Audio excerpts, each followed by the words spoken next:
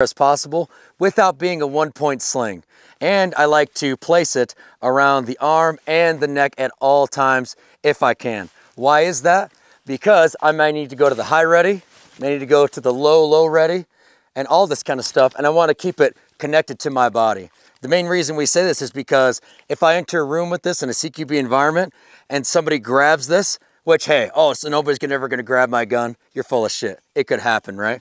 Somebody grabs this and pulls on me, that's got a decent amount of force, but I can withstand it because I have my whole body, right? Now, same thing happens, but I've swum out of it and I'm around my neck, I'm gonna go with that frickin' gun, especially if somebody pulls that with their full force.